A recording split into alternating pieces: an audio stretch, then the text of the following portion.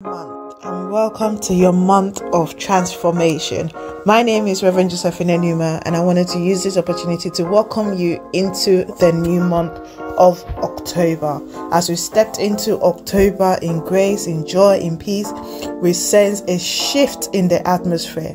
The seasons are changing, and just as the natural world transitions from the warmth of the summer into the coolness of autumn, so too we are entering into a spiritual season that I believe the Lord is saying is of deep revelation, judgment, renewal, and deliverance.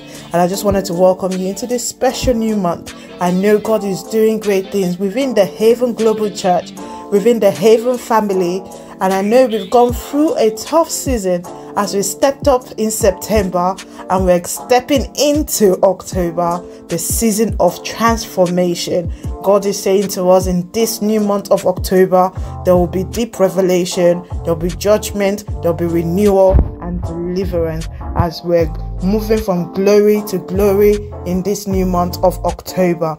And the scriptures for this new month of October is taken from the book of Romans 12 verse 2. Romans chapter 12 verse 2, and it says, "And be not be conformed to the things of this world, but be ye transformed by the renewing of your mind, that ye may prove what is that is good and acceptable and perfect will of God." We're seeking the perfect will of God in this season.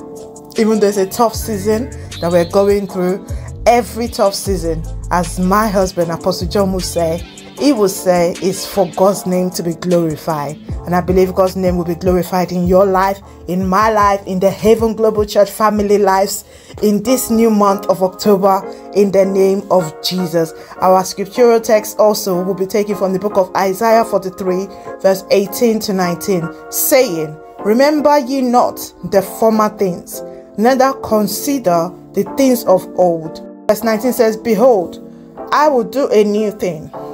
Now it shall spring forth. Shall ye not know it?